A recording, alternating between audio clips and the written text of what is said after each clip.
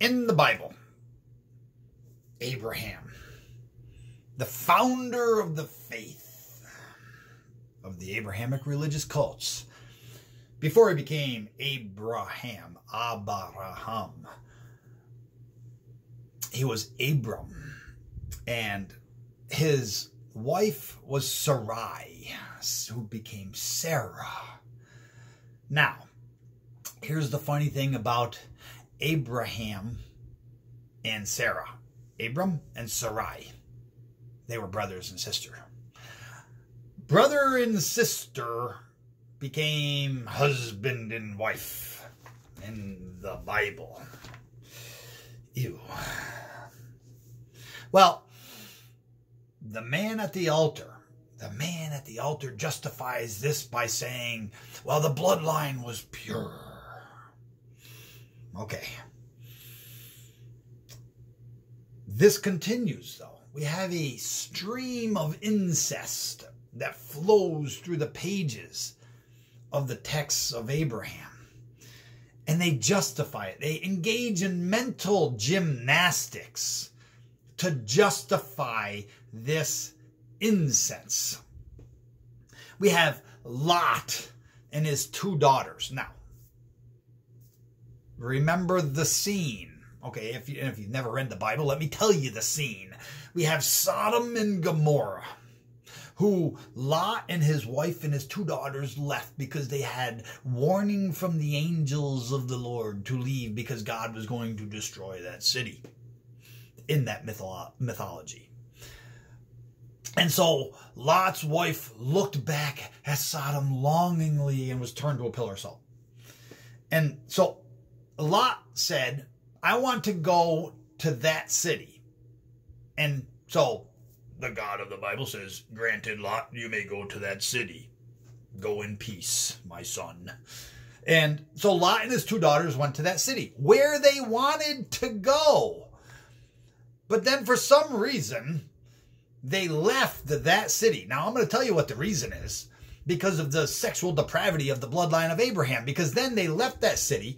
They brought wine and went to a cave and had a father-daughter sex orgy. That's in the text. Nowhere does it say that Lot got drunk or the daughters got Lot drunk. Nowhere does it say that the daughters got their father drunk. It says they brought wine and they had sex. That's what it says. The English translation modifies that, but that's not what the original says. The original says they wanted to go to a city. They went to that city. Then they left that city and went to a cave. They brought wine and they had an orgy. That's what the original says. We have Moses. Who is Moses? Stuttering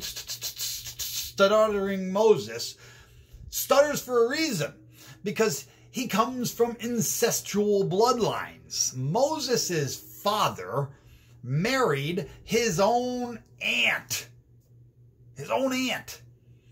Now, as that river of mud flows, you end up with the mythological figure of King David. Now, here's a little side note. Nowhere in these Abrahamic texts does it ever mention a Magen David, a six-pointed star. As a matter of fact, that six-pointed star was invented in the 13th century. And there was 10 spheres of enlightenment and that you had to go through with their Kabbalah, and then you would attain this Abrahamic rite of passage. Oh, wait a minute. I've heard of rite of passage that's being preached in Odinic Abrahamic belief system too. But be that as it may. So that Magen David is not mentioned once. Not once. In any of the Abrahamic texts. The five-pointed star is the pentagram. The star of Mother Goddess. However, we have this King David. We have King David, the mythological figure, who had a wife. And her name is Bath-Sheba. Bath-Sheba. Her name was Sheba. She was bathing on a rooftop. Now, the story behind David. Now, Acts 15:22. No, 13:22. 13:22. I'm going to go there. Because Acts 13:22 says, and when he had removed him, the he being the God of the Bible, or the he, Saul. Saul was removed. Okay. He raised up unto them David to be their king, to whom also he gave testimony and said, I have found David, the son of Jesse, a man after mine own heart, which shall fulfill all my will. A man after my own heart was King David. King David. What did he do? Well, here's the story of King David and his main squeeze, Bath-Sheba, bathing Sheba. Sheba was on the rooftop and she was taking a bath. And the pervert, peeping Tom David, according to the mythology, was looking at her taking the bath on the rooftop, this Sheba. Problem is, Sheba was married. See, Sheba was married to a man in David's army, fighting his battles, and his name was Uriah. Okay, so Uriah needed to be taken out of the picture, and that's exactly what David did. He sent Uriah to the front lines of the battle to be murdered so that he could go have his way with Bath-Sheba. Bath-Sheba. Her name is pronounced Sheva. Bath-Sheba. So, that is the queen. Because you have King David, now you have Queen Sheba. And David, a man after the Abrahamic God's own heart, sent her husband to be murdered, basically, because that's what he did. David murdered Uriah so that he could be with Sheba, make her his queen. And that's what happened. And then they had Solomon. Solomon was going to become the queen. There's actually a whole chapter in these depraved texts of Abraham written on Solomon, the Songs of Solomon. Well, you see, Solomon was considered very wise. And there was this queen that came to him. And her name was Sheba. As a matter of fact, let's go to 1 Kings 10:1. See, 1 Kings 10:1 says, and when the queen of Sheba heard of the fame of Solomon concerning the name of the Lord, she came to prove him with hard questions. With hard questions, this queen of Sheba. The queen of Sheba came to King Solomon, the son of David, and Queen Sheba, and she wanted to test Solomon's wisdom. Well, according to legend and an Abrahamic timetable, Solomon and the queen of Sheba had sex. They had a son by the name of Menelik. Menelik, M-E-N-E-L-I-K or M-E-N-I-L-I-K,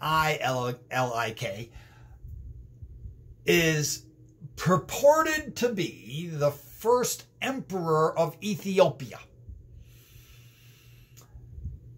But that is in the 10th century before the Common Era. Now, in order for that to take place, you have to use the Abrahamic timetables using their ages of 900 and so on and so forth.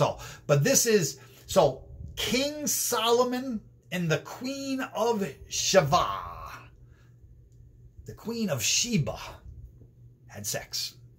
And they had a son while she was testing his wisdom with hard questions.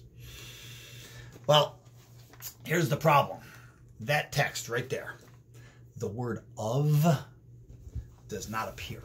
See, the way it reads, and when the queen is Melka. One word, and when the queen, Melka. Okay? Of Sheba is Sheva. So all you have is two words there, and it is Melka Sheva. Queen Sheba. See, Queen Sheba, David's wife, she tested the wisdom of her own son. And they had sex. And they produced Menelik, the first emperor of Ethiopia. It wasn't a queen from a foreign land. It was his own mother. So you see, when we have Abraham and his sister, Lot and his daughter, Moses' father and Moses' aunt producing Moses, and then you have Solomon and his mother having sex. The depraved texts of Abraham and their incest is so deep and so disgusting.